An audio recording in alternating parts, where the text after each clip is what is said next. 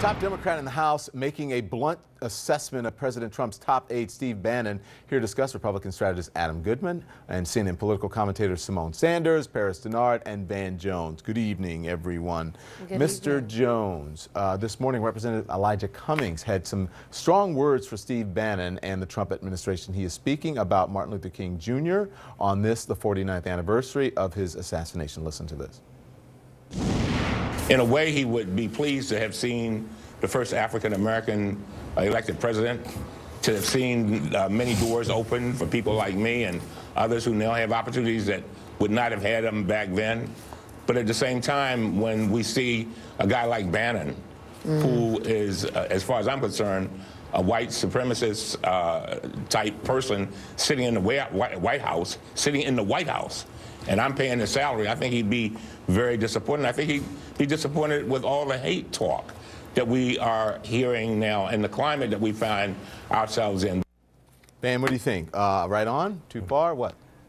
Well, you know, he's speaking for an awful lot of people. There's a really, really deep concern about Bannon's background. This whole thing that we now politely call the alt-right, which is just a made-up marketing term for white nationalists and white supremacists.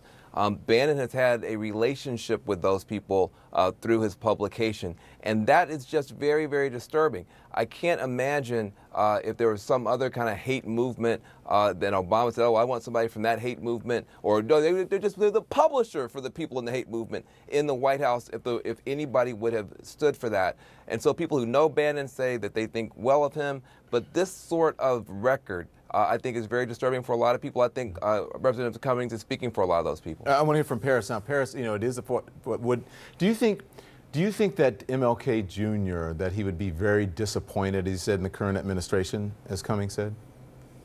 No, I don't think that he would be. I think what the difference between Congressman Cummings, who I have a lot of respect for, and Dr. King is that I don't believe Dr. King would have gone out and said these insulting words and unsubstantiated claims against people that he was going to work with. The difference between Dr. King and Congressman Cummings, I believe, is that Dr. King was willing to come to the table, sit with these people, work with them. He knew J. Edgar Hoover had a history. He knew LBJ had some things that was on the record saying some things that we probably would not like about black people, but he was willing to work with them and willing to put those things aside to get it done. I think Dr. King would have been at the table within the first 100 days. Dr. King had pretty harsh things to say about the president and about other people, and also Elijah Cummings has said he's willing to work with this White House. He's one of the Democrats who showed up at the inauguration. It's not like he's unwilling to work with President Trump. He's giving his assessment about...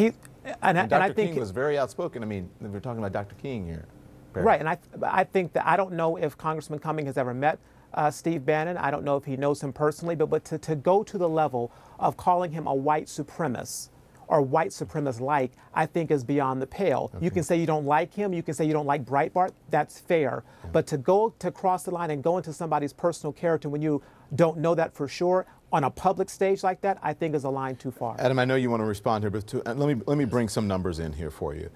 Because according to a new survey, this was done by the University of Chicago, there is a huge partisan divide between Republicans and Democrats and how they view African Americans. Survey asked whether African Americans are worse off economically because most just don't have the motivation or the willpower to pull themselves out of poverty. 55% of white Republicans agreed with this statement compared to 26% of white Democrats.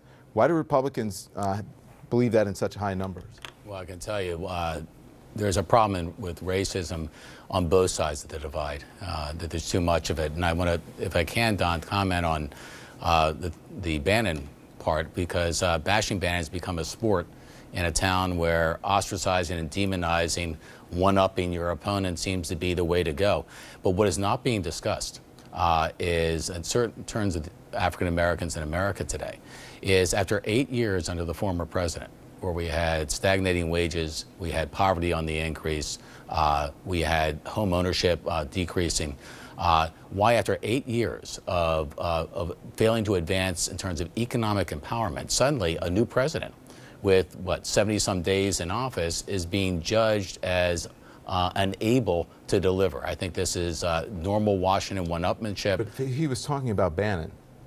He wasn't talking about the president. I mean, in 8 years, But I hear that all the time about people saying 8 years. Do you think you're going to turn over hundreds of years of history in this country in 8 years with a president that many people didn't want in office, and they said that their first order of business was to make him a one-term president? Do you think that he was going to be able to turn over all of that institutional racism and bigotry in 8 years? Absolutely not. Okay, so absolutely then not. What's the point then? Well, the point, I mean, because when he dealt with issues that came to race, we were like, well, he's not just the president of black people; he's the president of all people. It was kind of damned if he did and damned if he didn't. But anyway, I don't want to, go back and. But that to me, that's a spurless argument. That's the right question to be asking, Don. But this is a president who, of course, scored more support among African Americans, Hispanics, and Asian Americans than Mitt Romney did in 2012. Yeah. He has a chance, through economic empowerment, in my opinion, to advance the ball. Simone, I want you to weigh in on that, because there was another question on that. I didn't get the full answer from Adam about that, but there was another question on whether blacks are inherently lazier, revealed. 42% of white Republicans agree compared to 24% of white Democrats. Is that a shocking? Does any of this surprise you? No, Don, because I work with a lot of entities right now that do polling, that do focus groups, and people are living in silos. Facebook, for example, Facebook is designed for you to see things that you only like, and if you don't like what you're seeing, there is a mode and a mechanism for you to make sure you don't see it again. So folks are living in silos, and I think that's what we've seen in this latest polling. I definitely think we have to continue to break down these silos, and that's why Van's show is so important. I think it's important that we have candid conversations like this, but make no mistake, any issues that were prevalent in the African American and Latino community were definitely there prior to President Obama. And under the Obama administration, we did have 75 straight months of private sector job growth. Folks made real gains, but you can't, like you said, you can't undo, not even 100, 200, 246 years of chattel slavery, 80 plus years of Jim Crow. You can't undo that in 8 years. So we have real work to do as a society and community, but we need some actual gains, some actual policies on the table. We've got much more to talk about. I got to take a break, Van. I'm sorry.